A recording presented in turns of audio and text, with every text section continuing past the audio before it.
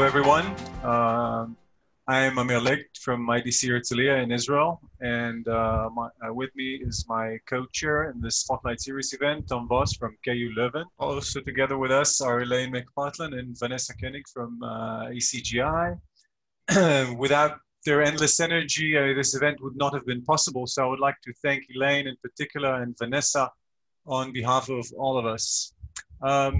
Just a few words of introduction. I mean, little needs to be said about the importance of the subject of today's event, right? About the purpose of the corporation. One of the reasons why we shouldn't say too much is because this subject has been debated, adjudicated, even legislated for decades now. And just last week, we marked the 50th anniversary of Milton Friedman's famous article. The seminal decision in Dodge v. Ford was handed down more than 100 years ago in 1919. And my favorite actually comes from 1883, that's it, 1883, when Judge Fry in Hutton versus West Cork Railway said, quoting, "A railway company or the directors of the company might send down all the porters at the railway station to have tea in the country at the expense of the company. Why should they not? It is for the directors to judge. The law does not say that there are to be no cakes and ale, but there are to be no cakes and ale except such as are required for the benefit of the company." So this insight or position has been with us for a long time. Nevertheless, the purpose or the objective of the corporation today is as hotly debated as ever. Against this backdrop, we have a distinguished speaker and a stellar roster of panelists who will enlighten us about it. Tom, over to you. Thank you, Amir. Let me just start by saying a few words about the structure of our 1-hour meeting. So first, Professor Rock will start by presenting his paper for 15 to 20 minutes. And then we have our panelists who will give their comments, each also for 5 to 7 minutes. Then if time permits, we'll have a session of Q&A and further responses. So the participants in this webinar can indicate via the Q&A box if they have a question, and we'll get to them at the end of our session. The order of the speakers is as follows. So we'll start with Professor Ed Rock from NYU Law School. Then we'll have comments by Mr. Leo Strine, former Chief Justice of the Delaware Supreme Court and now of counsel at Wachtell. Then we'll have Dr. Herman Daems, Chair of the Board of BNP Paribas Fortis, Professor Emeritus at the Faculty of Economics and Business at the KU Leuven, and also a representative member of ECGI. Then we have Professor Renee Adams, Said Business School at the University of Oxford. We also have Professor Guido Ferrarini, who is a professor of law at the University of Genoa. And then finally, we have Professor Stephen Davidoff Solomon from the University of California, Berkeley School of Law. We're now happy to have Professor Rock present his paper. Thank you. Let me share my screen so I can show you some slides. It's a great pleasure to be here and a great pleasure to talk about this topic. And Amir framed it very nicely because this is a very old topic, and yet it's all over the news. Hold on, let me see if I can move. There we go. Larry Fink got the modern debate perhaps going in his letter to CEOs, A Sense of Purpose. The Business Roundtable in 2019 came out with its statement on the purpose of a corporation. Davos, the World Economic Forum, has jumped on board. Marty Lipton has put out memos and has developed what he calls the new paradigm. Colin Mayer has written a very well-regarded and excellent book on prosperity, arguing for corporate purpose. And most recently, the EU has come out with its report with EY on directors' duties, which embraces this notion of corporate purpose and indeed proposes a variety of both soft and hard changes, including, interestingly, a proposal to amend the Transparency Directive to prohibit both earning guidance and quarterly reporting for listed companies. So a lot is going on here. And the question that this paper addresses is trying to make sense of this debate. It's really an exercise in conceptual analysis. It's an exercise in clarifying what the debate is about, so that hopefully we can make some progress in a debate that often seems like people are working at and talking at cross purposes. And I argue in the paper that this is at least 4 different intersecting discussions. There's a legal discussion. What does the law permit or require? What is the best description of the corporation as an enterprise form? Because of course there are a lot of different enterprise forms, and the corporate form in its current design in many ways traces back to the 1880s, 1870s, and hasn't changed significantly since then. And one of the key questions that a business planner has when an entrepreneur is considering how to organize a new business and comes into the business planner needs to know what are the characteristics of the corporate form as compared to an LLC, a benefit corporation, limited partnership, or a general partnership. There's a second debate, a finance debate that's raging in the finance and business school world, which is how to think about the firm, both from a theoretical perspective in modeling it and from an empirical perspective. There's a management debate also raging in the business schools and spilling over, which is how to build successful companies. And finally, what gives this so much energy is there's a political debate. What are the social responsibilities of large business entities? And can corporate governance substitute for political gridlock and dysfunction in dealing with the most pressing issues of the day, like sustainability? And what makes this so confusing to me is that often the participants don't make clear which debate they are intervening in. And moreover, these debates play out differently in different countries. So let me give you a quick summary of what I argue in the paper as to my preliminary answers. And the big conceptual contribution of this paper, the big move in the paper, is the conceptual analysis. My answers to the particular questions are much less definite and my view, but what I'm really committed to is the conceptual structure that I'm offering here. On the law question, I view the question of the objective of the corporation as best understood as a question about the characteristics of the corporate form that has existed more or less unchanged since the 1870s and 1880s, and how it differs from other enterprise forms that are used to organize business activities. And that allows us to ask questions like, what is the best enterprise form for purpose-driven businesses? In the US and the UK, I think shareholder primacy, broadly defined, what sometimes is called enlightened shareholder primacy, is an accurate description of the default settings, only the default settings, because you can change the default settings in just about any system. Now, is this an accurate description in Germany and other countries with co-determination? No, and that's why this debate inevitably has very much a local flavor, and my paper is very much written from the American perspective. On the finance debate, I spend a lot of time chatting with finance professors. Shareholder primacy clearly is still generally accepted as an approximately accurate description of what firms in the US and the UK actually do. I'm curious, it's an interesting question whether that's also true in systems with co-determination. On the management side, the management debate, what makes this whole debate so interesting is that shareholder primacy is a terrible management strategy in most contexts, because the task of management is to get everybody working together to pull in a common direction and to build a great company.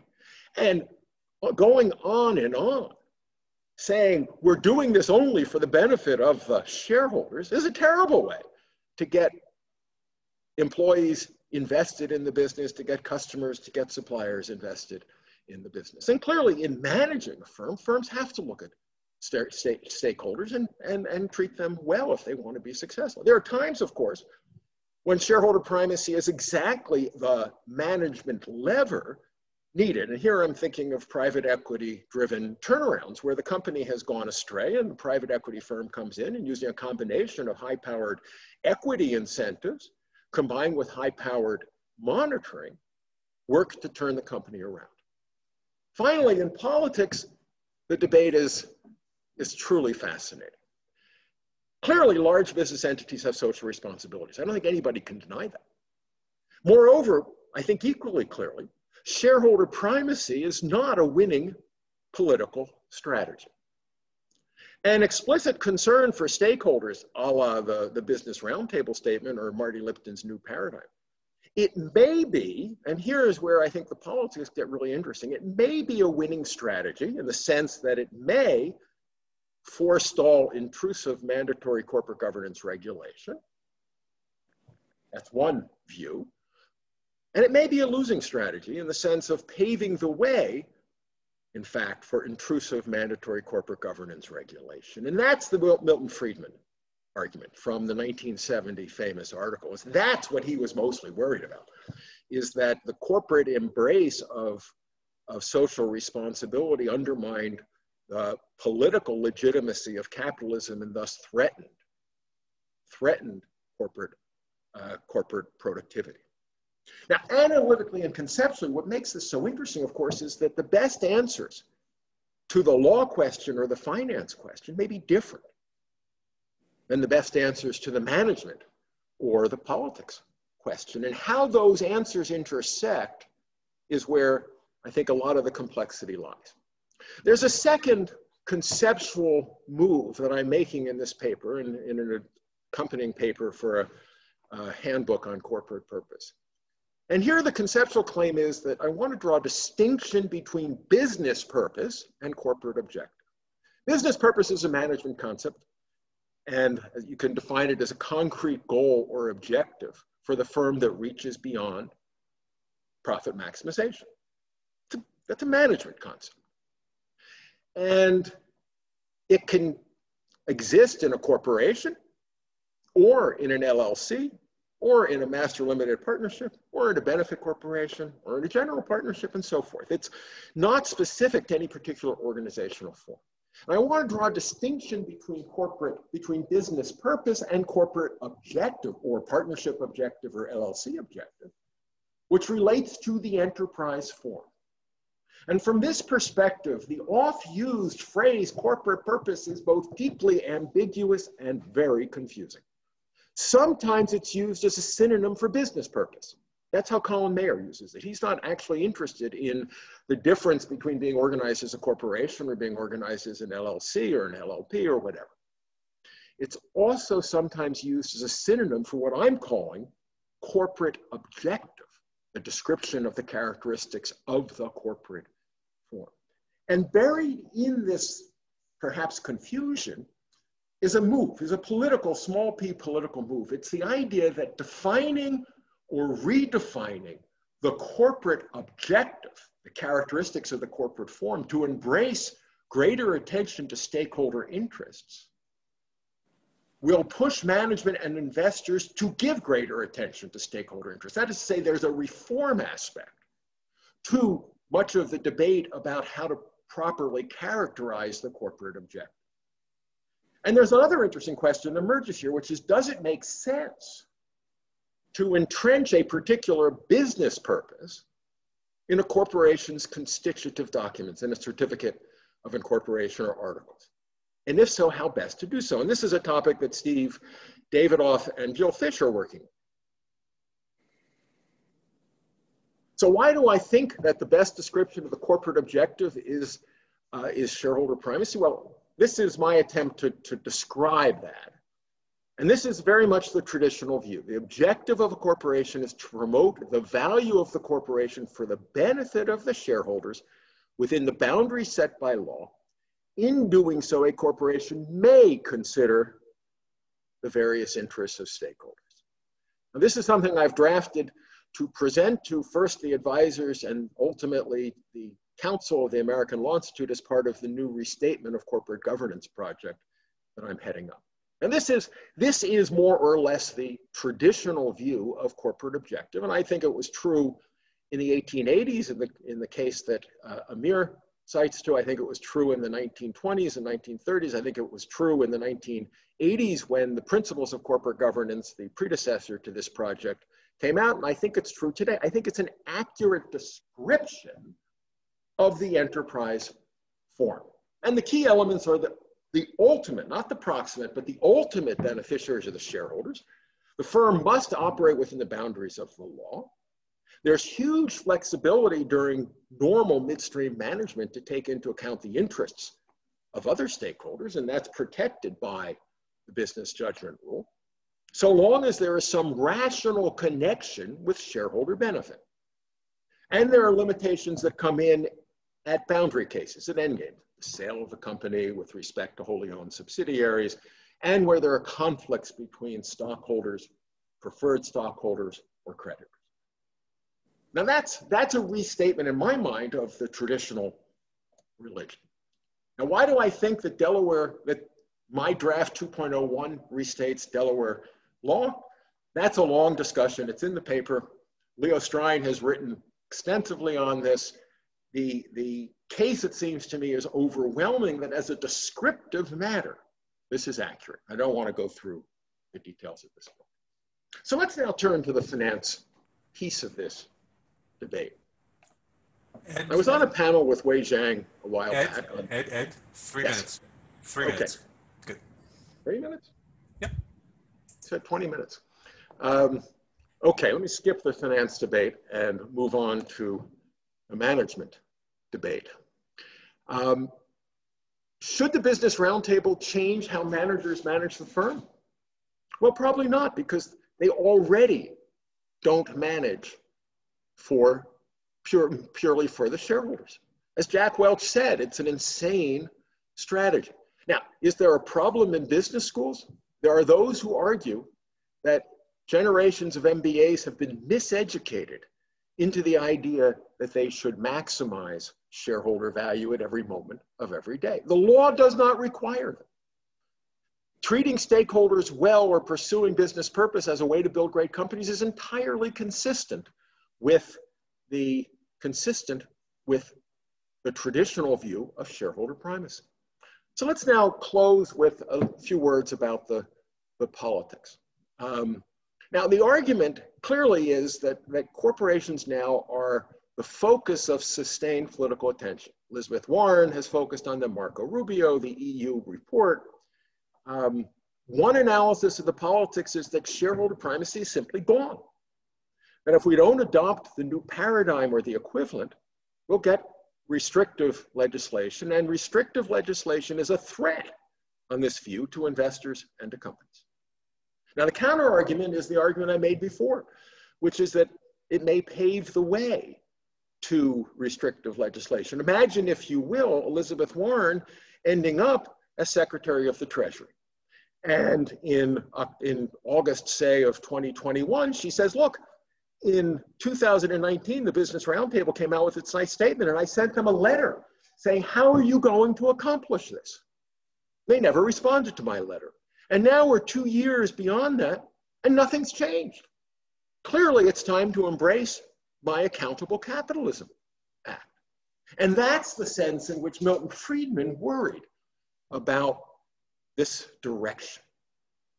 So for those who want to argue that we should change the traditional answer to the law question in order to change how firms operate, the management question, increase firms' legitimacy, the politics question, and avoid intrusive mandatory regulation, there seems to be at least 3 key questions that have to be answered.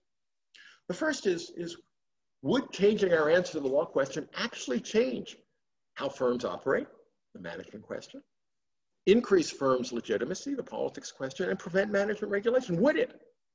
Relatedly, would not changing our answer to what I view as a fairly technical legal question lead to intrusive legislation? I don't know. And finally, what harm would flow from changing the answer to the law question to some version of the Business Roundtable? And here, I close with an observation about corporate law in general. Corporate law sits at the intersection between public law and private law. And different corporate law scholars are more in the public law setting and more in the private law setting. I come to corporate law as a private lawyer. And the beauty of corporate law is that it provides a set of rules that business folks can avail themselves of to organize their affairs. And from that perspective, a key function is to define the menu of enterprise forms carefully and clearly so that businessmen, businesswomen can choose which form they want. And these are these are forms that allow for making credible corporate commitments. It's been wildly successful in creating successful businesses. And the private lawyer worries that if you ask corporate law to do too much, change how management occurs, preserve the political legitimacy of capitalism, you'll end up not doing much of anything at all. And let me close there. Thank you, Amir.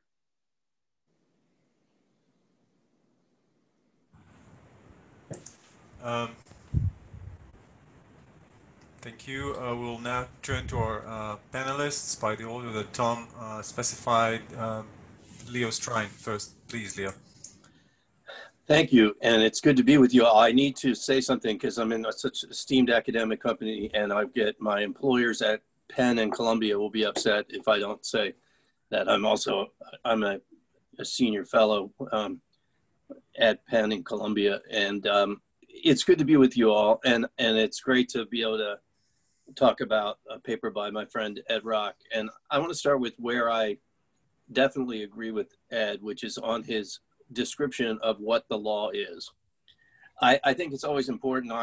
Adolf Berkeley is a hero of mine, George Orwell, Franklin Roosevelt. It's important if you want to change the world to not be delusional about and pretend that it already is what you wish it to be.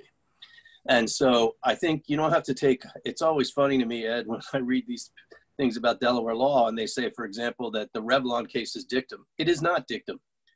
The holding of the case turns on the rationale that there always has to be a rational relationship to the benefit of stockholders to take other regarding action towards stakeholders. And that when you're selling the corporation, there can't be irrational relations. That's what dictates the outcome of the case.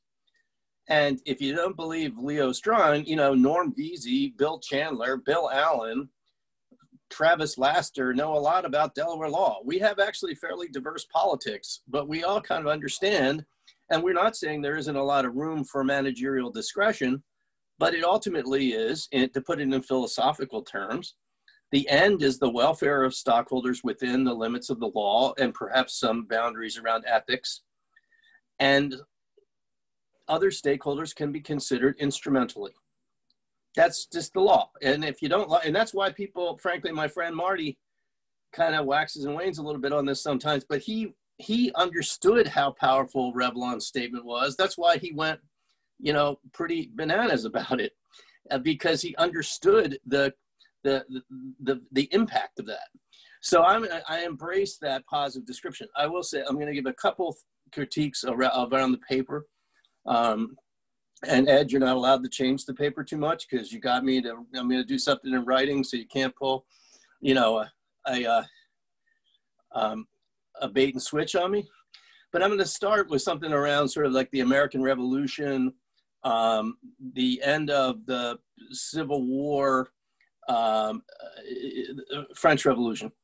The idea that this started with Larry Fink and the BRT is a little bit amusing. I mean, I'm a big fan of Jamie Dimon, I just would say, and because we in Delaware, they're actually our biggest private sector employer. And so they do a really good job by their people and by the community. So I'm a big fan of Jamie, and I'm not questioning either the sincerity of Mr. Fink or Jamie Dimon, but what I'm saying about the American Revolution, French Revolution, or Appomattox is when you kind of give into, when you're a powerful thing and you give into some reality, like the king, the British, Cornwallis turning over the colonies, or Lee surrendering in Appomattox, you know, you're not the ones who brought about that change. And I want to situate this, Ed rightly situated his paper in the American context. The Economic Policy Institute has done a lot of good work on this for a long time on the change in gain sharing within capitalism. Sometimes academics, you know, you're snobby, you don't read people like EPI, but you might read Larry Summers and Professor Stansberry. And they have a new 100-page paper out on the isolating the effect of the diminution in worker voice and leverage and the increase in stockholder power over corporations. And they show that there is no way to explain the change in inequality in the US simply by pointing to globalization. They isolate a very specific US effect that is pronounced, and that involves a much huger share of the pie being taken by shareholders and top management, and the workers not getting their share of the pie. They also show there's been plenty of increase in US productivity. No, we're not inventing things like the refrigerator. Sorry, Steve Jobs, you know, sorry that you're not around, but the refrigerator, as Professor Gordon showed, things like the refrigerator, the vacuum cleaner, indoor plumbing are more transformational than the latest iteration of the iPhone. But there's been plenty of productivity growth. What has shifted most pronouncedly? The change between what the workers get and what the top managers and shareholders get. And as Ed cites the statistics, even with the growth in things like 401k and others in the US, frankly, that distribution is hugely not equal. The stockholder class is not reflective of the others. And this is where one of the things I take issue with, Ed, is companies have not been regarding their other stakeholders well, even the institutional investors. The whole phrase, well, I call for double ESG, and if all of you care about workers, you'll call for it too. They shouldn't be buried in the S. That even the notion to shift from CSR to ESG reflects the financialization of the debate. The fact that none of those terms explicitly focuses on workers is not coincidental. The fact that people had to have their butts kicked and be shamed into workers taking more salience is not coincidental. And so one of the things I'm saying here is that there's been a movement for a long time out of economic insecurity in the United States. People like Lynn Stout, frankly, me, Marty, others on the political left, the people who founded the Public Benefit Corporation. These are the folks who actually were raising these questions. And I think before I turn to the international framework, I want to say this about it is Milton Friedman was opposed to the Civil Rights Act of 1964. He vehemently opposed labor unions. He did not favor environmental regulation. He basically didn't embrace the New Deal in any way, shape, or form. One of the issues with having basically the arrow for stockholders and the market go up over companies and the external power for stockholders, for stakeholders going down, is that businesses have actually felt pressure to and used their vast amount of money to pollute the rules of the game, to undermine protections for workers and for the environment. And so the objective of the corporation and making corporations seek profit or have corporate managers risk ouster has an interactive effect on the political process. And there are huge amounts, and this is not so true in Europe and other nations, there's huge amounts of money coming from the corporate sector in the US, and it has come over the last 40 to 50 years to change the rules of the game. And so the part of the pressure, Ed, for internal looking at corporate governance has been a reaction to the fact that corporate money has been so successful in blunting even past legislation like Dodd-Frank, obstructing it in the regulatory process, McCain-Feingold, environmental regulations. And so there's a real feeling that something has to be done within the politics of the corporation itself. I think there's another major gap in your paper, which is the rise of the institutional investor and their much more vocal role. And it's not so much a change in corporate law itself as a change in the power structure. And these institutions do put much more pressure on companies than would have been the case in 1970. Finally, I just want to, and this is a very ECGI pivot, the US is an outlier. And some of the debate in the US, Ed, and I think even for your paper to acknowledge this is, our friend Lucian who says it's sort of absurd, the idea of stakeholder capitalism. Well, then I suppose most of the OECD is just an absurdity. And so that we just, in the US, we're just the only non-absurd nation. And then in Scandinavia and Germany and throughout Europe, you all are absurd. And even in Australasia, where there's much more stakeholder capacity, and you all have crappy companies. I mean, in the US, really rich people in the US who buy products from Bavarian motor companies and Scandinavian watches, it's a charitable thing because the really unproductive workers in those socialist places make crappy products, but American billionaires buy their products. And American institutional investors invest in the companies there, again, as a charitable exercise. Part of what I'm trying to say is, part of why stakeholder stuff sort of seems alien in the United States is that we really don't have a grasp of the world anymore. We don't really understand that in Europe, even when you don't have unions, you have works councils, that the rules of the game to protect other stakeholders have remained more intact throughout the OECD. And therefore the decline in gain sharing for workers has not been as profound. And that part of what we need to do is restore the structure of the New Deal and our commitment to those things. That will take some of the pressure off of corporate law, but frankly, moving candidly towards a moderate stockholder-driven model like the Public Benefit Corporation that puts a little bit of breakage in the system, that gives directors a mandatory duty to think about these things, and in the M&A context, gives them the legal requirement to actually care about stakeholders. I think Ed could be contextually a part of an overall solution that could be quite useful. Thank you, Leo. We're just a bit beyond the time schedule, but I think we're doing fine. Dr. Daems, please. Yeah. Yes, thank you for inviting me to participate. The paper of Professor Rock really impressed me. I think he made a very comprehensive review of the discussion on the role and responsibilities of corporate boards with respect to the trade-off between profit and purpose, and on the question whose preferences in the trade-off come first and should carry the most of the weight, the shareholders or the stakeholders. I must say, Ed, that reading your paper, I learned a lot. Let me first clarify from what side I approached the debate. First of all, I am an academic, or I used to be an academic, but over the last 20 years, I have chaired some 7 boards of publicly quoted companies, some 13 boards of family firms, and I have also been a board member in hospitals and in cultural organizations. Finally, I've been chair of the Belgian Corporate Governance Committee.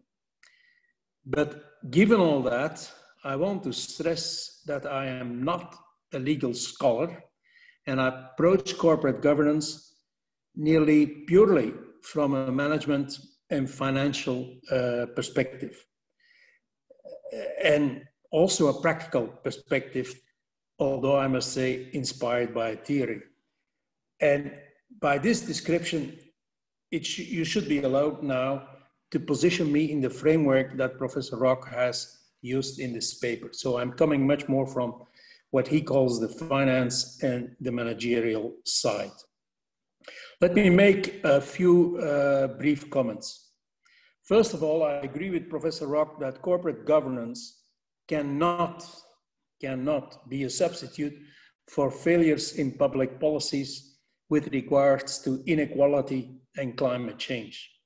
I think that these problems are extremely important, but they are collective and truly public issues for which the corporation is not able to step into the shoes of government. Corporates can implement solutions and regulations for these worldwide problems, but they cannot step into the role of public authorities. Local solutions will not provide truly global solutions. Policymakers cannot withdraw from the problems by arguing that corporations will or should solve them. That does not mean that corporations have no social responsibility. To the contrary, corporations should act as responsible citizens. They should treat employees respectfully and well. They should be honest and fair to customers. They should deal with suppliers in a fair way, and they should make sure that shareholders and financiers get a competitive return on the funding they provide.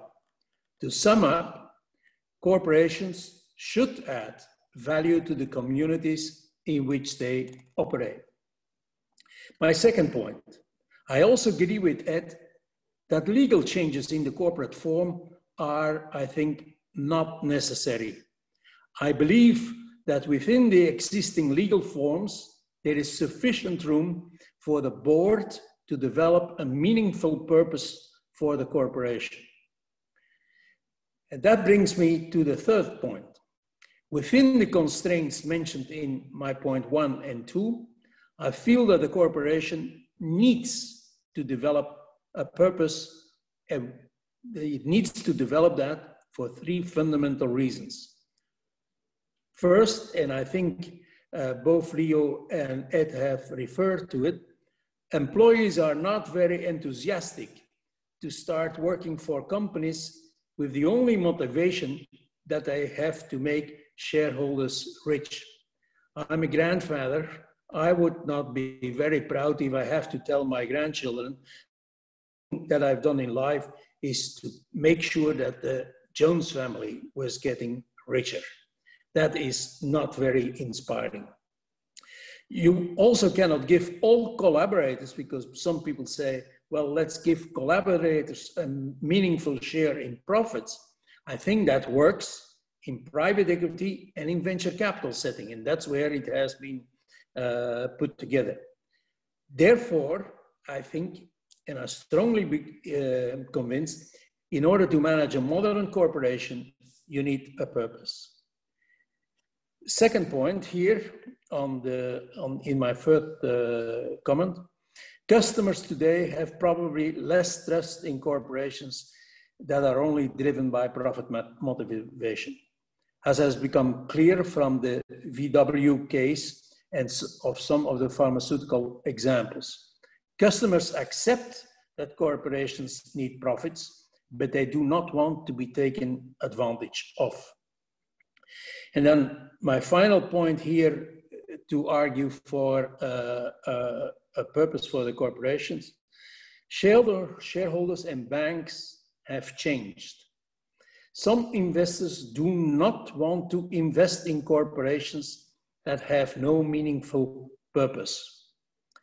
Pension funds, university, for a long time being chairman of KU Leuven, I've seen what the process of the students are if they are concerned about what's happening to the university funds, and also specialized funds. And I see here in the bank that the only funds where we're really growing and spectacularly growing are all the funds that we collect for specifically ESG kind of reasons. The same is true with family firms. I encounter a lot of second or third generation family firms, and I see there that the families who own the companies want to be much more purpose driven. And then finally, don't forget that banks who provide, at least in Europe, a lot of the credit for the companies no longer are willing or can fund activities that are bad for individuals and for the environment. I give the example, for instance, of cigarettes, funding cigarettes, or funding coal mining and things like that. And then I come to my fourth and final point, and my last, my before last point. In the current corporate form, Dr. Daems, please try to kind of limit your comments. Okay. Yeah. In the current corporate forms, there are sufficient barriers to excessive spending, because people who advocate the purpose-driven thing others are concerned that there is going to be excessive spending by the corporation. Professor Rock sees 2 barriers. I see 3 barriers. Ed mentions the fact that shareholders appoint directors. This indeed is a barrier for excessive spending on purpose-related activities. But one should add that at least in Europe, shareholders of banks have no longer complete freedom to appoint directors, and directors must answer to the European Central Bank before being held responsible by the shareholders. Second barrier, also mentioned by Ed, are takeovers. They are barriers indeed, but I see a third barrier, which plays a role as well, is the cost of capital. Companies that overspend on purpose-related activities, in my mind, will in the end face a higher cost of capital, which will refrain the board from overspending on purpose. Let me sum up and then I conclude. I strongly encourage firms to seek a corporate purpose for a variety of reasons. First of all, for the fact that they want to be good corporate citizens, attracting young people, keeping customers and shareholders. But I think it's possible to do this within the current legal structures and the current financial markets. Financial markets are strong masters, but they are, in my observation, not straight jackets. So they will allow certain things. My current observation is that in Europe, many firms, not all, I must say, are pursuing a purpose-driven strategy, not for greenwashing reasons, but because they are pushed by shareholders and society. Thank you very much. Thank you very much. Professor Adams from Oxford University, go ahead. Thanks very much for inviting me. Unfortunately, Ed skipped the finance debate, so that's where I'm coming from. It's my fault. That's all right. So I really enjoyed Ed's paper. I think it brings a lot of clarity to the discussion. And if I have one criticism, it is that he is not critical enough of participants' motivations. And let me just say, you know, I've also been sort of puzzled by the recent attention to stakeholders, but my bewilderment comes from a slightly different perspective. So I'm a finance scholar and a trained economist. And as an economist, we're conditioned to discuss potential policy recommendations on a topic only after an extensive analysis of the evidence. To be honest, I would not consider the scientific evidence underlying the discussion of corporate purpose to pass a bar. Okay, so if you want to recommend changes to the system, you have to demonstrate where the flaws are. I don't currently see the evidence as being, you know, at the level that we would say would justify making recommendations. And so let me just illustrate what I mean by this. So before recommending that directors change for whom they manage the corporation, one should presumably understand for whom they are currently managing it. But almost by construction, finance scholarship is silent on this topic. So let me give you an example. I recently submitted a paper, maybe not so recently, I don't want to blame the current editors, but I submitted a paper to the Journal of Finance, which is our premier finance journal. And it was desk rejected because, as the editor said, it is not a finance paper because it does not have firm value on the left-hand side, which means it is not a finance paper because I am not analyzing shareholder value. But if finance papers, almost by construction, do not measure or analyze stakeholder outcomes, how do we even know whether directors are neglecting stakeholders' interests? So in some work I've done with Amir and Lila Sagiv, we examined this question. We ask on whose side are directors when there are conflicts between shareholders and stakeholders. Our findings are completely consistent with Ed's characterization of the leeway directors do have to interpret corporate law. So even in countries that are considered very shareholderist, directors appear to balance the interests of shareholders and stakeholders. So what our work does is it casts doubt on both the premise underlying the current debate that directors do not currently take stakeholders into account, as well as on changes in corporate law as a panacea. So our evidence suggests that the law cannot dictate whose side you are on. As we all are, directors are guided by their personal values, and the law does not necessarily trump them. So of course, since Amir and my own work, we don't have firm performance on the left-hand side, our papers are not considered finance papers. And as a result, you know, due to the nature of sort of disciplinary boundaries, they are rarely, if ever, cited by finance papers. But this takes me back to my point that important policy recommendations should be based on a careful consideration of all the available evidence. Policy recommendations should also recognize the limits of what we know. Of course, there are examples of corporations for which we can tell that directors neglected stakeholders in favor of shareholders. But there are also examples of cases where we can tell directors neglected shareholders in favor of stakeholders. And as scholars, we know the dangers of generalizing from examples to the population. So without generally accepted measures of stakeholder objectives, how can we say directors generally neglect stakeholders?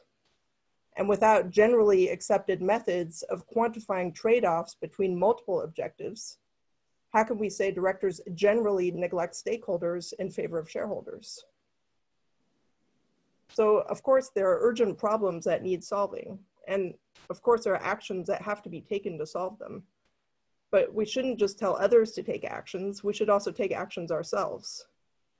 And I would argue as scholars, we need to get our own house in order so that we are credible when we suggest fixes to important problems. So I guess my main recommendation to Ed is to highlight more forcefully that until the finance discipline broadens its scope, it will not be able to make a rigorous case for changes to the corporate form.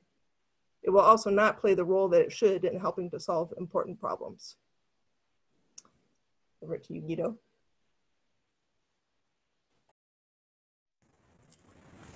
Renee, that was a model, exemplary thing within the schedule. Thank you very, very much. Professor Ferrarini, please. Yes.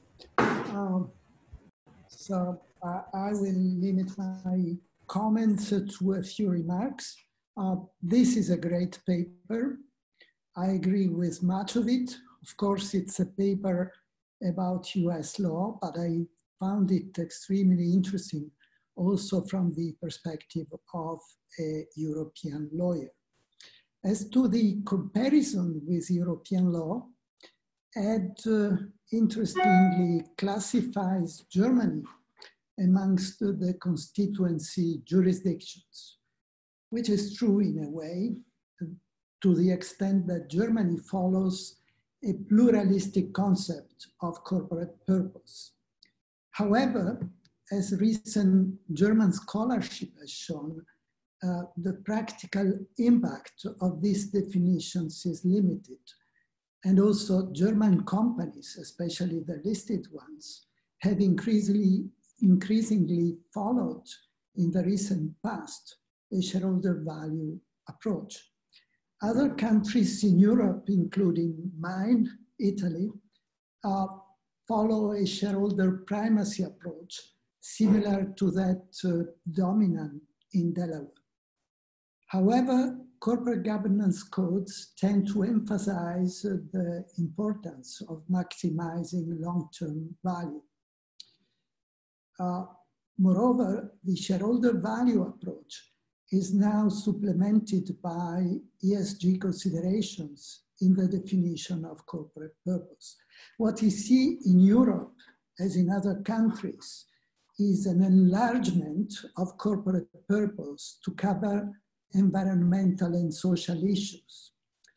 Significantly, French law was recently amended by the Pacte Loi, which modified the commercial code to specify that companies pursue their own interest subject to sustainability consideration.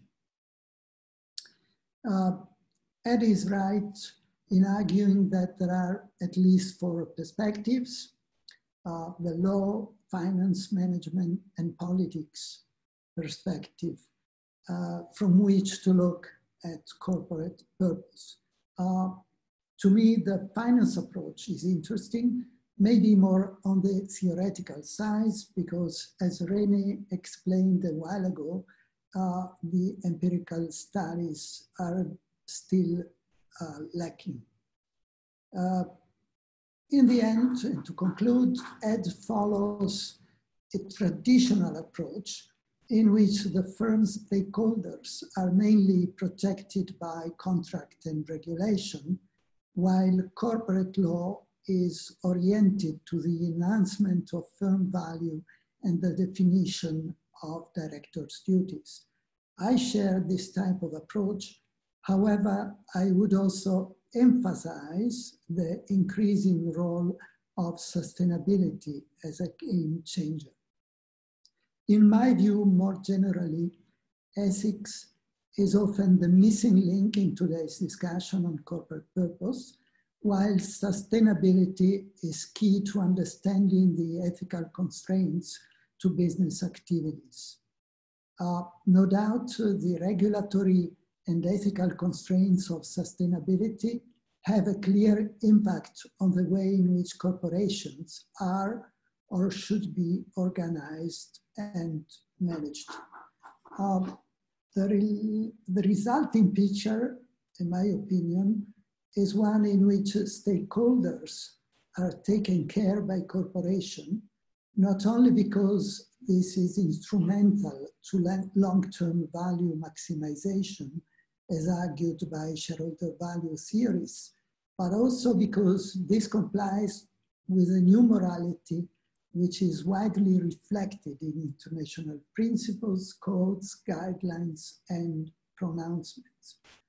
The reasons why corporations accept or declare to accept these constraints can be found in reputational concerns, shareholders' pressure, or moral conviction of the manager. From our perspective, I think it is interesting to know that firms may behave morally under incentives that are created by the market, by consumers in the product market, or by investors in the capital market, so that in the end, their behavior may be reflected in the financial performance of the firm. Thank you very much. Thank you, Professor Ferrarini. We're perfectly on schedule. Stephen, over to you, please. Thanks. I won't ruin it, Amir, I promise. I really want to thank everyone for being here, and Ed Rock, again, has done a terrific job of clearing the brush here, and I think there's a lot of brush to be cleared. And I can't show the slide, but I just want to start by reading recently Vital Farms, a billion-dollar company, went public in the United States. And if you go to its charter, it went public as a PBC, a public benefit corporation. And so we can see what these types of companies are thinking about when they go public and what their alternative purpose is. And Vital Farms' purpose is to do anything it can under Delaware law, which is standard for any for-profit company.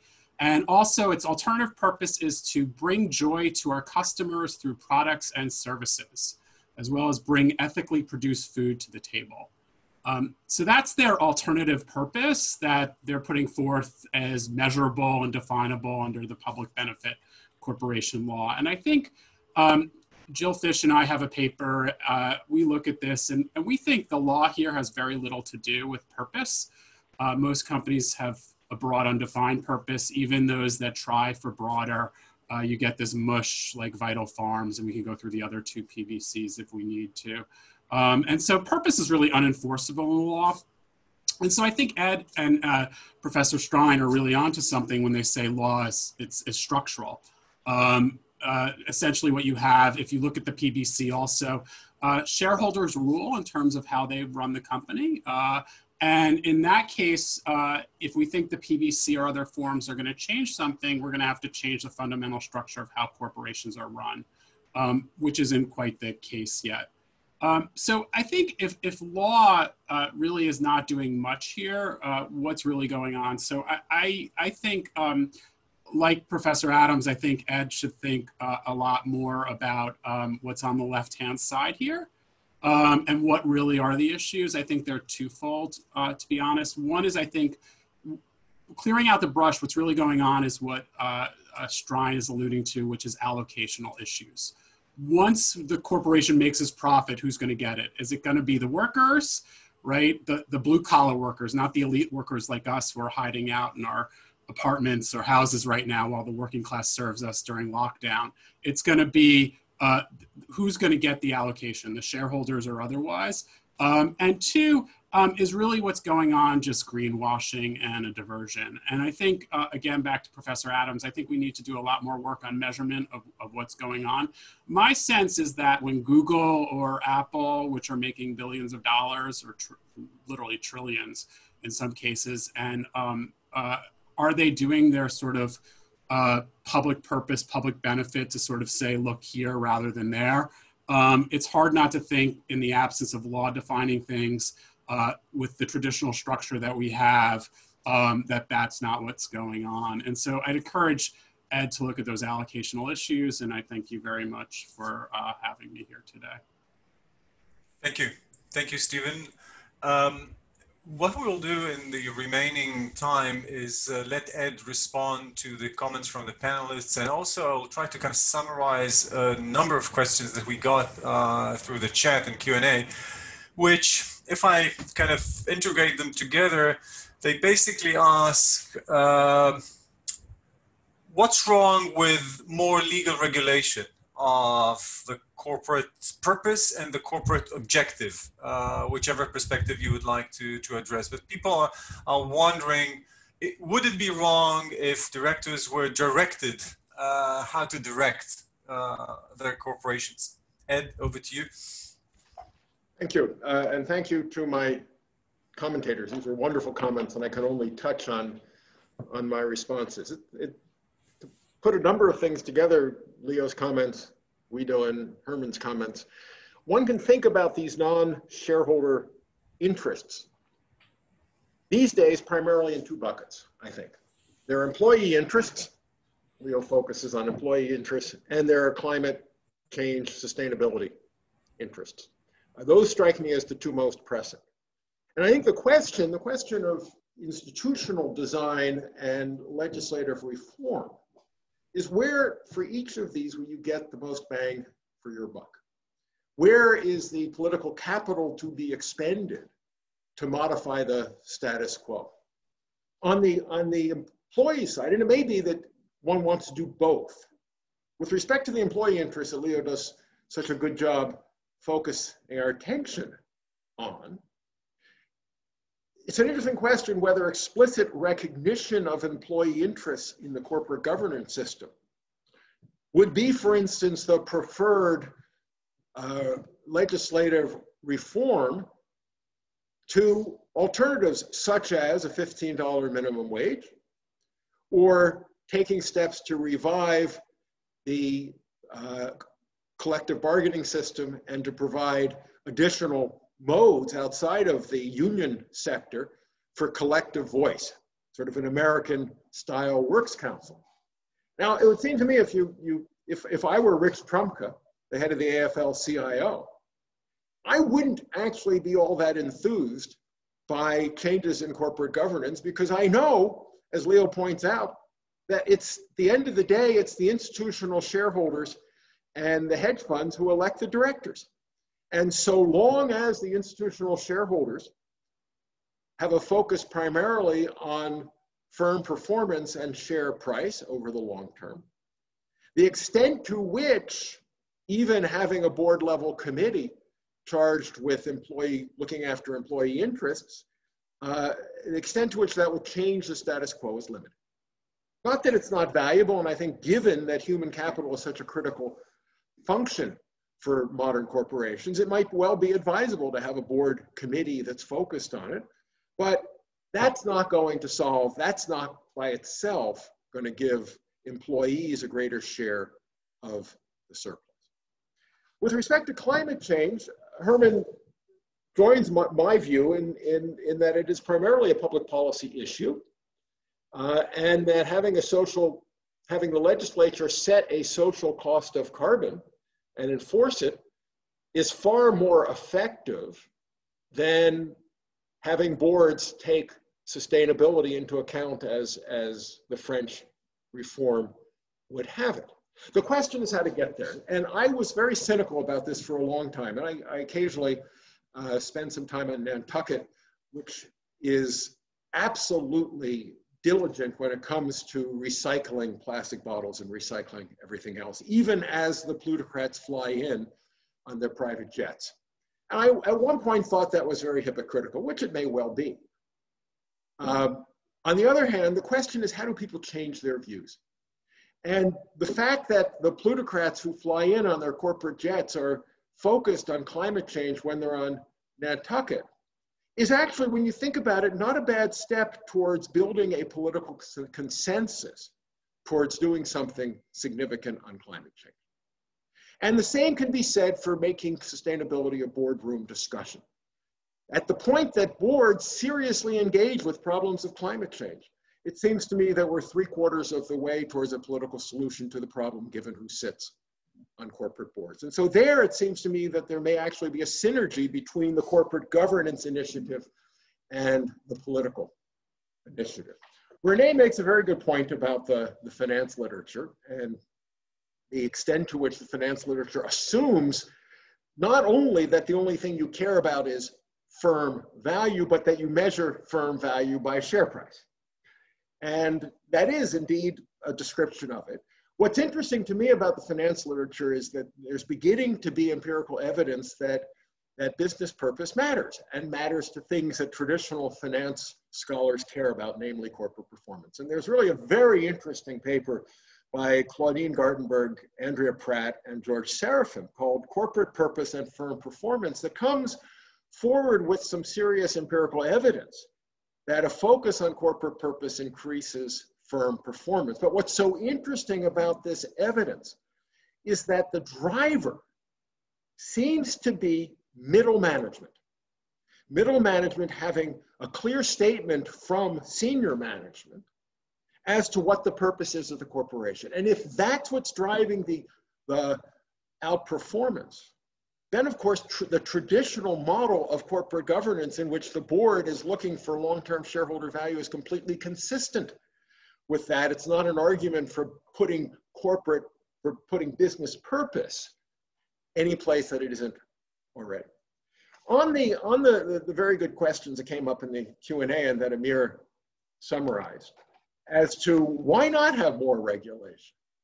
Well, partly Americans don't like regulation, and I have some sympathy with that. Partly it's that regulation is a rather crude tool to get businesses to change their performance. And that, I think, is the strongest argument that my friend Marty Lipton, in arguing that you need a new paradigm in order to preempt or preclude or prevent mandatory regulation, the argument he makes is that that's going to actually be bad for both investors and for firms. That much better, in Marty's view, is to give greater discretion, Marty wants to argue, insulation from both courts, legislatures, and shareholders to the board of directors, who he thinks will use that discretion well. Now, lots of people disagree with that. I'm not sure, I don't think I agree with that. But that's the argument, and that's the strong argument for why mandatory regulation, like active investors focused on share price maximization, why both of those, on the Marty Lipton view, are threats to prosperity. And I think Colin Mayer's approach is quite similar. But it's a fair question, and the question goes farther, because if you decide mandatory regulation is the appropriate direction to go, then you have to decide what.